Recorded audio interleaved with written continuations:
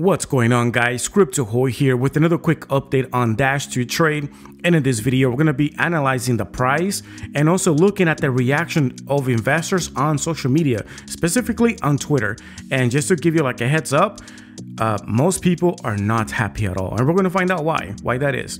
Let's jump right in here into LBank to look at the charts for D2T. And it doesn't look pretty, guys. It looks really bad. Right here, it started to show, just by the way, in case you guys didn't know, the token was launched on the 11th, which was Wednesday of January 11th, Wednesday on 2023. That's when it was launched. But here on LBank, we see that as early as 2 a.m., there were already activities happening at 2 a.m. in the morning on the 11th. And it went as high as around like 12 cents. And then about 4 hours later at 6 a.m., it went all the way down, the highest, all the way to like 3 cents, almost 4 cents, practically 4 cents. And by the way, the time here is on my time zone, which is Central Standard Time. All right, because I'm in Texas. So it's, you know, you can kind of figure out on your time zone more or less. But pretty much we see here that it was just a huge, I mean, this looks to me like a huge dump. Somebody got a head start at 2 a.m. The price went, although it peaked at 12 cents and then it will drop all the way down to 5 cents, which is more like 5.5 cents, which was the pre-sale price when it started, more or less. It was like at 0.053, I believe it was the initial pre-sale, like the first stage, the first round. And then it increased there slowly by, you know, by a little bit. But it was still in the 5 cents range. It didn't go higher than that. If we were just to kind of simplify this at 5.5 cents, all the way down to where it is now, which is 2 cents, basically right below 2 cents, but let's just say 2 cents, that's over 50% already, you know, half price, like 60%, I think, down, which is not a good thing compared to pre-sale price. And yeah, so this doesn't look good, guys. And we look here at gates.io. Let's get a different perspective. Let's look at a different charts.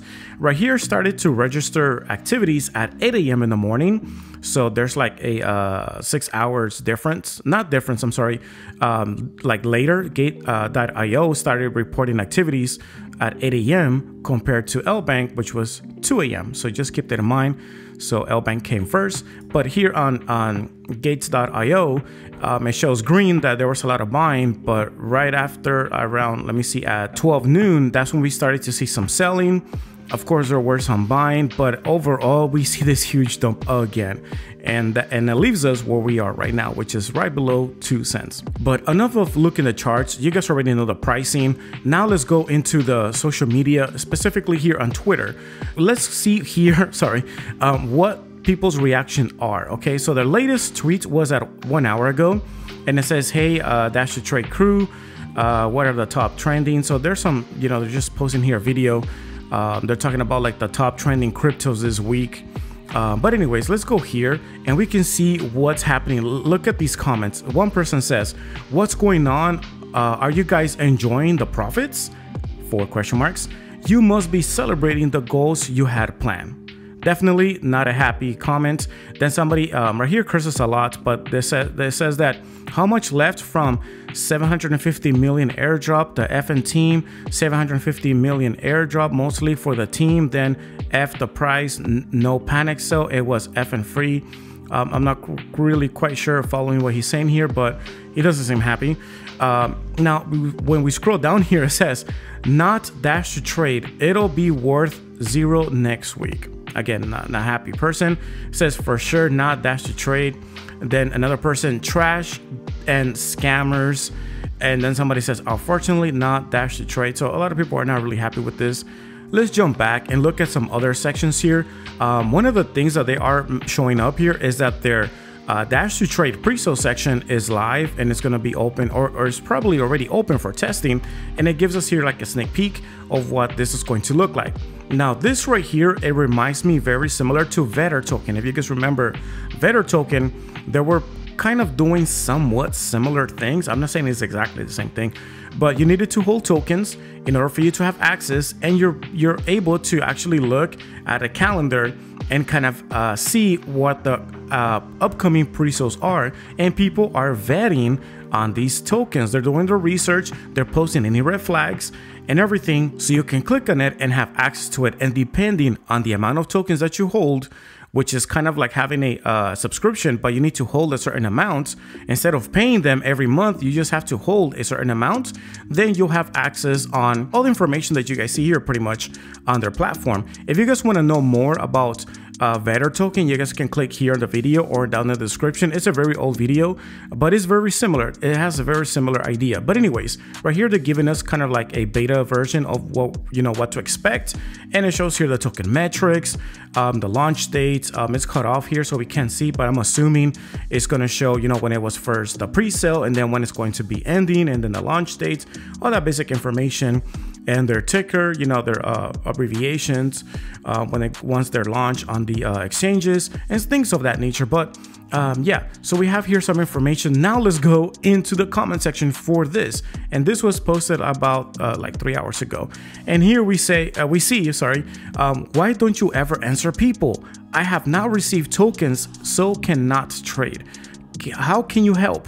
And then somebody says, top team, 4K gone, scam to trade. And then somebody else says, don't buy garbage projects. The worst part of pre-sale ever. Yeah, great. You can now buy this token for half the price of the pre-sale amount. Buy high and sell low. This project is a joke. And it goes on and on. And then right here it says huge scammer. I guess this right here obviously doesn't look like it's a real one because it says dash to trade sub. So you guys gotta watch out there because there's also like impersonating, like phishing messages. Just be aware there, guys. But anyways, that's separate. That's not the team. That's somebody else. But just gotta watch out. But anyways, the point is that the actual team here, okay, the Dash to Trade, the actual projects didn't do so well. Now the question is, can Dash to Trade recover? I think they can somewhat recover a little bit on the price, kind of bring it up a little bit if they release the platform and they show that it holds and it provides some sort of value. But at this point, I can tell you that most investors got into this pre-sale not because of the project. They got into it because of the pump. They got into it because they want to, as soon as it launches, if they're able to make some money, sell and waiting for that pump. But unfortunately, there wasn't any pump.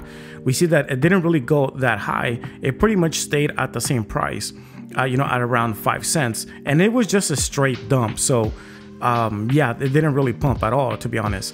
But that's the problem. A lot of investors, I'm not saying all, but most of them are actually in it for the pre-sale, for the pump, and then they just dash. Okay, instead of dash to trade, it's like dash to jump. They get out, they dash out, and they move on to the next pre-sale. And the unfortunate truth is that a lot of these pre-sale creators, owners, devs, and team, they do this because that's where the money is. They're actually treating these pre-sales more of a product than an actual project. Again, they're treating these pre-sales as a product than an actual project. Okay, what happens after a few weeks, months even, it becomes obsolete and they just move on to do something else. So you guys gotta watch out, and then they repeat the whole process again. Okay, they're gonna release a new product, aka pre-sale, and they're gonna just change the label. Instead of calling it Dash to Trade or Tomadodge or whatever you call it, they're gonna call it something different.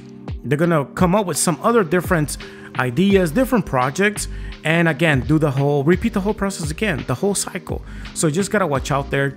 And if you guys want to learn more about this, how I'm not saying all, okay, how some companies are actually getting into this business and turning it into like an industry of pre-sales.